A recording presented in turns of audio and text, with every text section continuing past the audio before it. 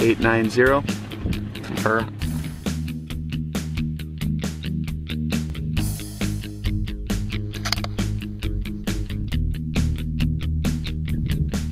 Green light.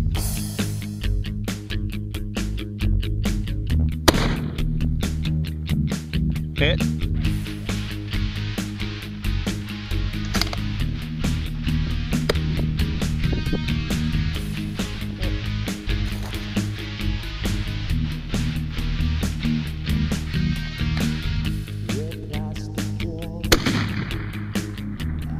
Oh, you got it! Holy cow, you got it!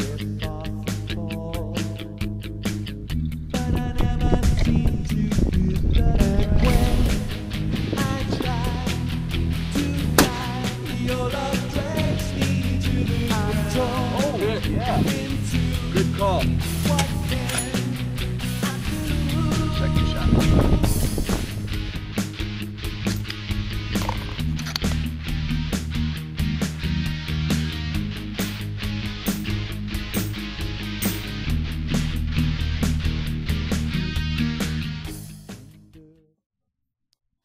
All right, in our previous videos, we did a thorough examination of the suitability of various rifle cartridges for different long-range applications, and we're able to set up a system that helped you to streamline your cartridge elimination process and narrow down your options to those choices that would best meet your mission criteria.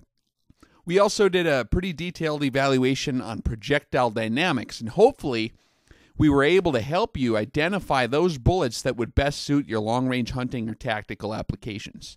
So now, after we have a relatively good idea of where we're headed, we must consider another key element to an effective long-range weapon system, and that is the rifle itself. And like I mentioned before, you're going to have a lot more liberty to choose your rifle than you are when we get to our optic selection. Optic selection is going to be very, very crucial. The rifle you're going to find here after we're done with this video, pretty much any rifle can be made to shoot very well.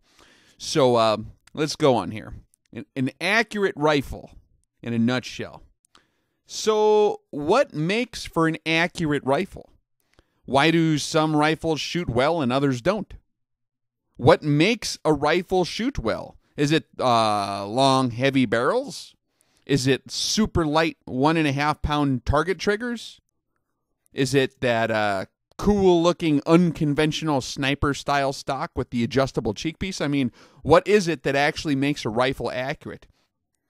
Although these things we just mentioned can surely assist the shooter in using the rifle more effectively, these things are not actually what makes a rifle shoot better. So, what we need to understand here is rifle vibrations and harmonics.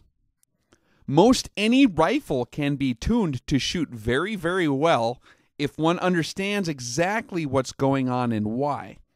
So we're going to start off with a little bit of a physics lesson here. Maybe you remember back from high school or whatever, if you took physics, nodes and antinodes and harmonic vibrations and standing waves. I don't know if you remember that. So we're going to review this real quick.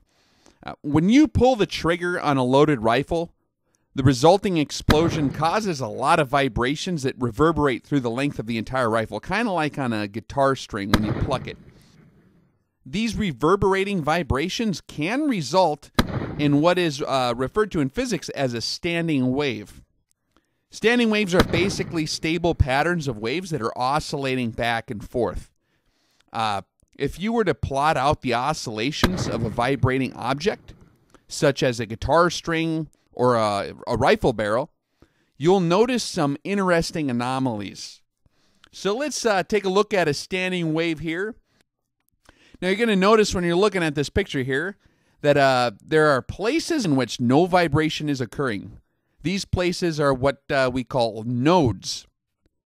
Guitar players such as myself are very familiar with how to create and manipulate these nodes along the length of the string by holding down the string against those little bumps we call frets in order to make all kinds of cool sounds, right? So let's think about a long rope. You're flopping a long loose jump rope back and forth to get that cool snake-like effect. And one thing you'll notice is that there is going to be sometimes if you get a standing wave going on, one spot somewhere along that string, usually in the middle, that's going to remain perfectly stationary. And the flopping back and forth of the wave is happening on either side. But that one spot stationary, that is a node. That's that spot. The node is going to be of particular importance when we're trying to manipulate how the vibrations in our rifles occur in order to achieve good precision results. You will also notice there are certain places in which there are large amounts of vibration. These places with the largest oscillations or maximum amounts of vibration are called antinodes. This is where the most flopping back and forth takes place. These wildly flopping antinode regions are what can cause some headaches for a guy trying to tune his rifle. So think of the effects of a barrel flopping wildly back and forth as a bullet is trying to exit the muzzle. Not good, right? Okay, so what we want in a rifle that will deliver a high degree of precision is the least possible deflection of the bullet as it exits the muzzle due to antinode vibrations. There are actually several different ways to accomplish this. One way is to reduce the overall amplitude or distance that the flopping is occurring of the antinode vibrations within the rifle, so that when the bullet exits the muzzle, even if the muzzle sits far away from a stable node region, it will have only minor deflection as long as that overall amplitude is reduced. And the easiest way to accomplish this is by simply adding rigidity to the vibrating object. Now, like in a guitar string, adding rigidity can either be accomplished by increasing the tension of the string or by shortening the overall length of the vibrating portion of the string. Like when a guitar player holds down a fret and it shortens the length of the vibrating portion, what you have is a decrease in how far back and forth the string is flopping, and that results in a higher pitch or frequency that you can hear in your ears, right?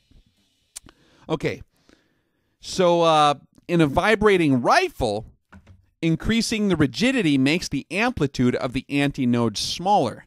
This means less distance overall of flopping back and forth, although the rate of the flopping increases. This basically results in less potential magnitude of bullet deflection due to harmonic vibration, but a higher frequency of that smaller deflection. Did you get that? Basically, your amount of measured deflection will be less, a smaller amount of deflection, but the resulting vibrations of the smaller amplitude will oscillate back and forth faster. Most people consider this a fair trade-off. So by increasing the overall rigidity of your rifle system, you decrease the amplitude of the antinode regions of the standing wave reverberating through your rifle, and therefore decrease the amount of bullet deflection that can be caused by harmonic vibration. This is good, yes? Okay, so how do we increase rigidity of our rifles so that we can reduce the amplitude of the antinodes, which are going to be constantly throwing our bullets all over? Well, there are many ways we can accomplish this. The most commonly known way to increase the rifle rigidity is to use a heavy barrel. The thicker a barrel is proportional to its length, the more rigid it's going to be. So short, fat barrels are going to be more rigid than long, skinny ones. It's a matter of proportion. If you want a more rigid barrel, you can either shorten it, that'll make it more rigid because it will be proportionately shorter and fatter, or you can just thicken it or get a heavier barrel. That'll also make the proportions more stout. It's the ratio of diameter to length, really. Now, barrel rigidity can also play a key role in reducing the effects of other problems, such as heat warp. And there's no doubt that heavier barrels seem easier to hold more steady, but the main advantage to a heavy barrel is increased rigidity, which reduces vibratory deflections of the bullet as it exits the muzzle. Another very important way of increasing the overall rigidity of a rifle is by ensuring a tight fit between all the components of the rifle. If you have an action that fits loosely inside the stock, you're going to have major problems.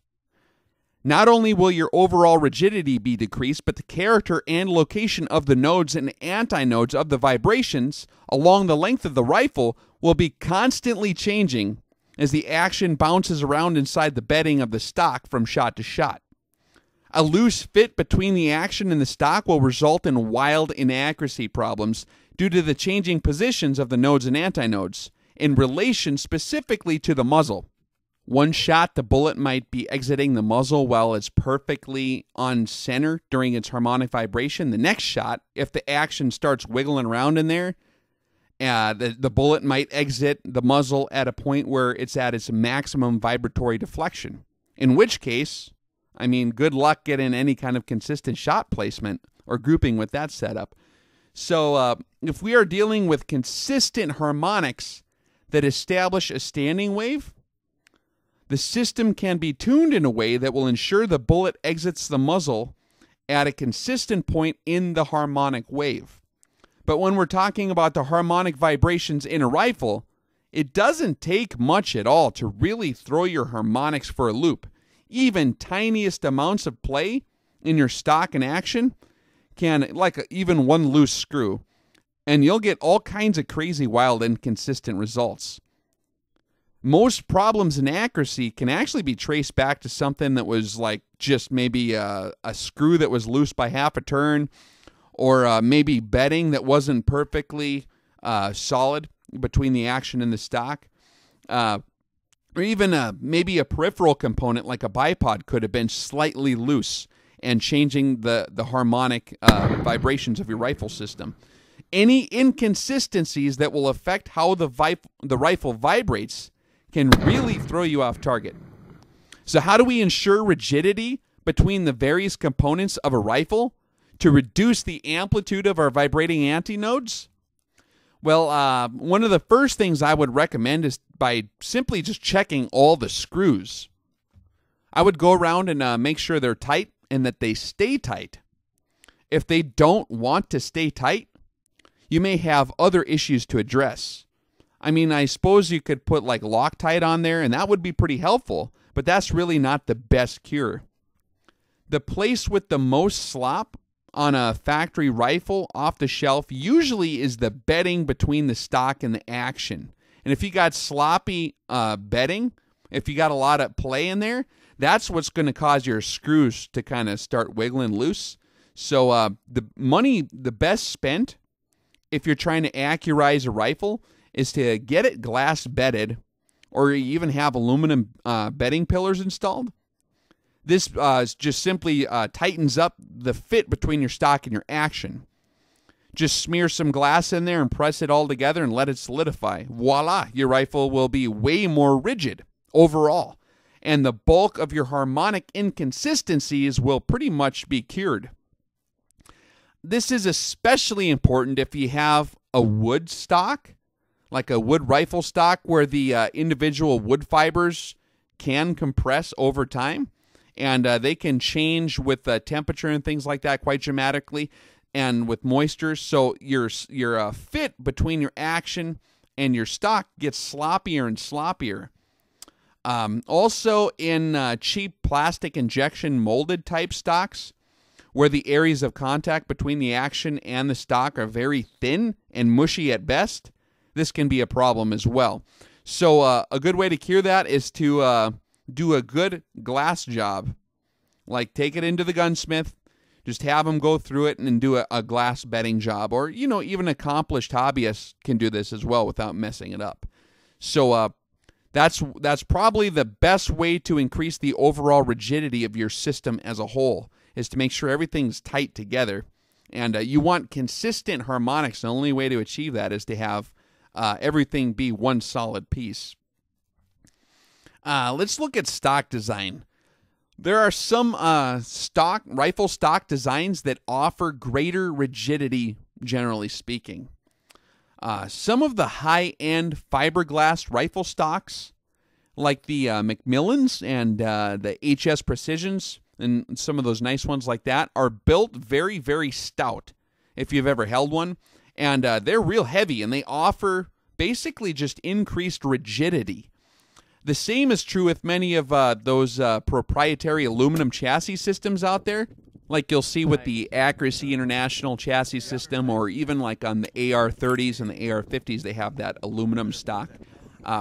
They are basically very effective as long as they increase the overall rigidity of the rifle system as a whole. Classic wood stocks are usually all right, as long as you can keep the actions bedded tightly. That's where you want to go to make sure it's glass bedded in there. Rigidity is actually one of the main reasons why classically the heavier hardwoods are what are commonly used in rifle stocks, because of their superior rigidity. Let's consider action designs and things like one-piece scope bases in relation to rigidity of your rifle system. Most of your standard bolt actions available will give you basically what you need to get the job done. But again, the rigidity can affect the harmonics of the weapon as a whole.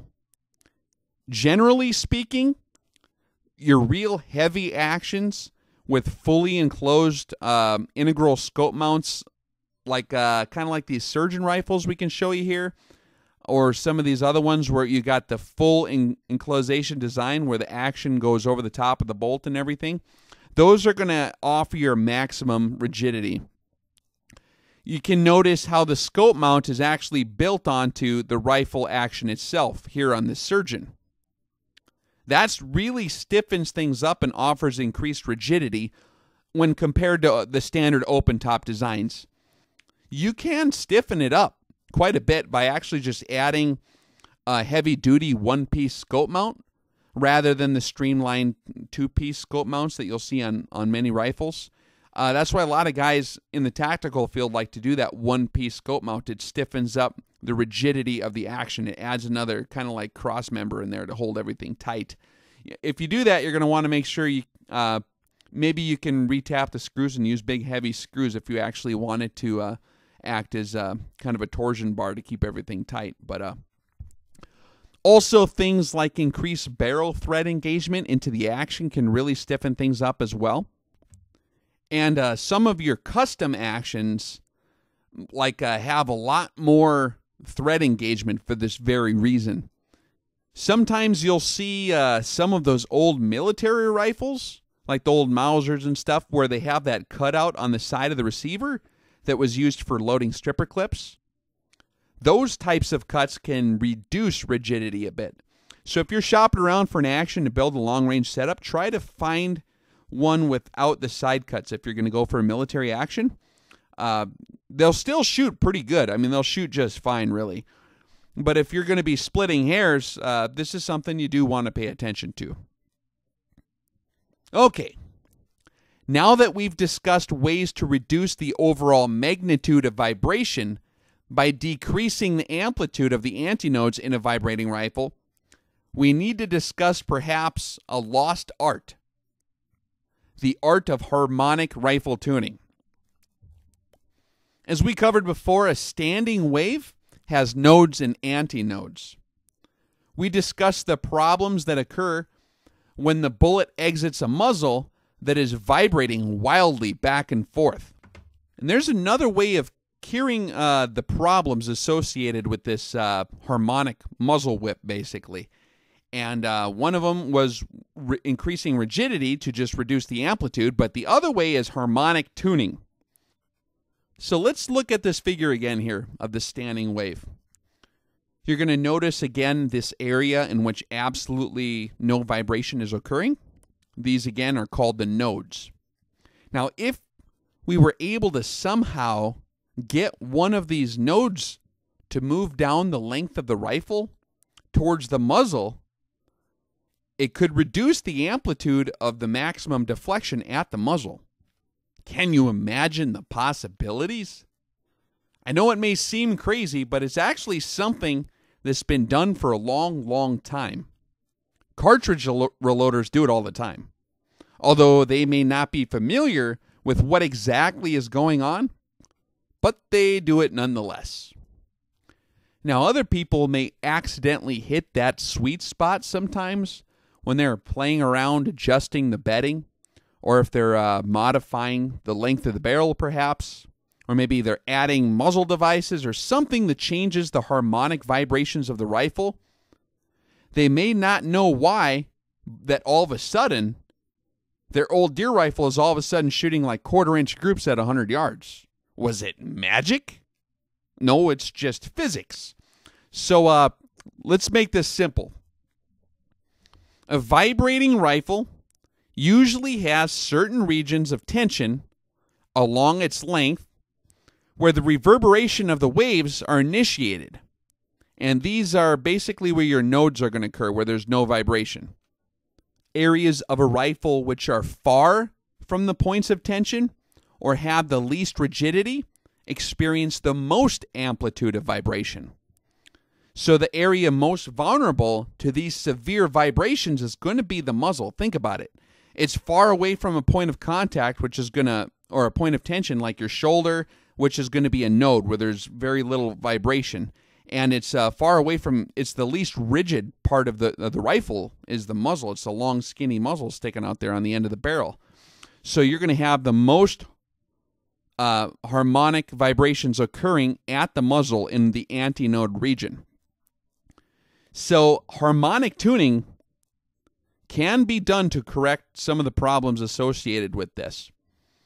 One way to harmonically tune a rifle is to change the harmonics of the rifle by introducing tension or changing the overall vibrations in a way that move a node region closer to the muzzle area, so that when the bullet exits the muzzle, the deflection due to the flopping back and forth of the muzzle is minimized. This is a tuned rifle. This is how sometimes you see rifles with long, skinny, cheap barrels and old crappy-looking wood stocks that shoot like 5 shots inside your pinky nail at 100 meters. As long as the stock and the action stay mated the same way each shot, and the rifle is harmonically in tune, the rifle zings them in there, one right on top of the other, shot after shot after shot. You know, sometimes you pick up that rifle off the shelf and try it, and it's just a great shooter. And you pick up another one right next to it that is the exact same make and model, and it sucks. This is how big of an effect harmonic vibrations have on these rifles, and how tiny, tiny variations can totally change the harmonic character of the weapon that you're using. So how can we manipulate these harmonic waves to get the node to where we want it to be? Well, the most common way people do this is to custom tailor a load that shoots well for that rifle. Different loadings project different harmonic signatures within the rifle when they go boom. So as a reloader adjusts his powder proportions or his bullet seating depth or anything that affects the pressure dynamics of the load, the resulting harmonic signature that resonates through the rifle is changed as well. As the reloader continues to modify the loading of his cartridge to be more and more accurate, he is actually timing the exit of the bullet from the muzzle to match the exact same point of the harmonic wave each shot. So if the vibrations in the rifle are consistent, a load can be achieved in which the bullet rides that wave in the exact same way on its way out the muzzle for each shot. So it's kind of like timing the bullet, so exactly when the bullet exits the muzzle, it's in the same exact point of the harmonic wave each time. That just takes, you got to increase, because as you change the load, you're changing 2 factors, really. You're changing the harmonic character of the vibrations and the velocity of the bullet approaching the muzzle. So it's kind of, you just got to do it slowly and incrementally until you just achieve good accuracy. And you'll see it when your group starts to shrink down. But that's basically what's happening. And sometimes everything works out just right, and the exiting bullet is perfectly intonated with the vibrations of the muzzle. And that's when you get those 1/4 and 1/8 minute of angle results.